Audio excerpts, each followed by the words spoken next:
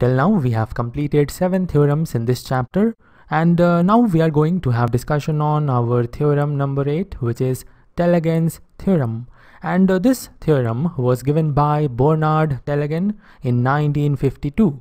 Now to understand this theorem, we will first understand the statement of this theorem.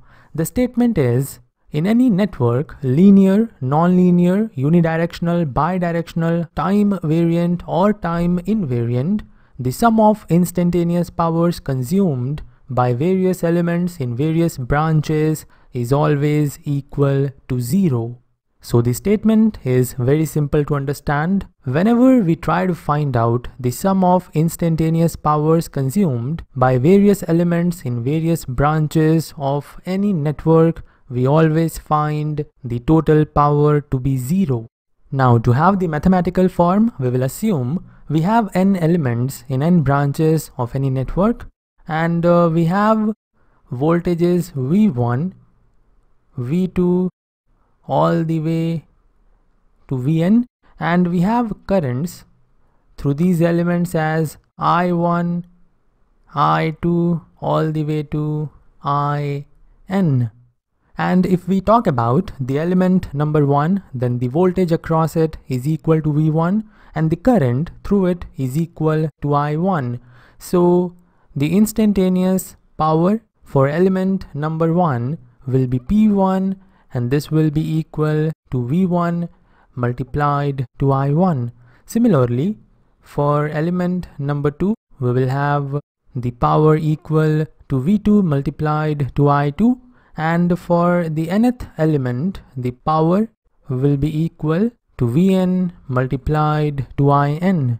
Now to find out the total instantaneous power or the sum of instantaneous powers, we will add the individual instantaneous powers we have for the elements present in the network. So we will have P equal to P1 plus P2 all the way to Pn.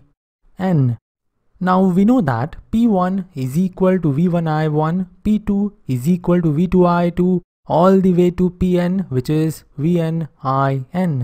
And therefore we can write P equal to Vk multiplied to Ik summation k equal to 1 to n.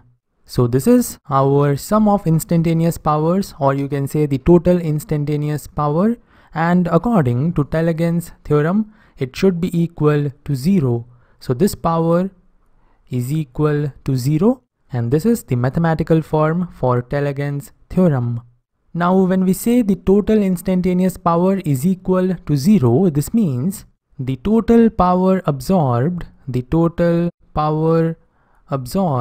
plus the total power delivered, and this should be equal to 0. So from here we have the total power delivered equal to the total power absorbed. So this is one important point. The total power delivered should be equal to the total power absorbed. And it is not very difficult to understand that Tellegen's theorem depends on law of conservation of energy. So this is all you should know about Tellegen's theorem, and now we are going to solve one example problem to understand it in a better way. In this problem, we are required to determine the power supplied by the current source. This is the current source, and we need to find out the power supplied by this source. And for this purpose, we will use Tellegen's theorem. In this network, we have 5 elements, and we will focus on calculation of instantaneous powers for all the 5 elements one by one. The first element is our current source, and let's say the power delivered by this source is P sub 4A, and we need to find out power delivered by this source, so I will put a question mark here. Our element number 2 is 1 ohm source. We will find out the power absorbed by it. The power absorbed by it will be equal to 4 squared multiplied to 1, I square R. We will have 4 squared multiplied to 1, and we will put plus sign in front of it because when power is absorbed, it is positive.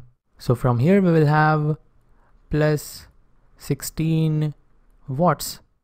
Now moving on to our third element, it is R2, and for R2, the power absorbed will be equal to 1 multiplied to 2. Why 1 multiplied to 2? Because current in this branch is 1 ampere. When you apply KCL at this node, you will find current in this branch is 1 ampere. So power absorbed by R2 will be plus voltage multiplied to current. So the instantaneous power is equal to plus 2 watts. Now moving on to our fourth element, which is 2 ohms resistor. So power absorbed by 2 ohms resistor will be 3 squared multiplied to 2. So this will be equal to plus 18 watts. And this voltage source is our final element, and the power delivered by this source will be equal to 4 multiplied to 3. So we have 12 watts, and we will have a negative sign because we know when power is delivered, the sign is negative. So in this way, we have calculated the instantaneous powers for 4 elements out of 5 present in the network, and therefore with the help of Tellegen's theorem, we can find out the power delivered by our current source. So from Tellegen's theorem, we will have power for 4 ampere source, power for 4 ampere source plus power for 1 ohm resistance, power for 1 ohm resistance plus power for R2 resistance, power for R2 resistance plus power for 2 ohms resistance plus power for 4 volts source, and it will be equal to 0.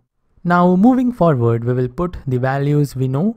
We don't know the power delivered by the 4 ampere source. We don't know the power delivered by the 4 ampere source, but we know the power absorbed by 1 ohm resistor. It is 16 watts. We know the power absorbed by R2. It is equal to 2 watts. And we also know the power absorbed by 2 ohms resistor. It is 18 watts. And we know the power delivered by 4 volts source. It is equal to 12 watts. And then we will equate with 0. Now when you simplify this, you will have the power delivered by the 4 amperes source. It is equal to minus 24 watts. And the negative sign signifies that the power is delivered. And in this way, we are done with Tellegen's theorem. I will end this lecture here. See you in the next one.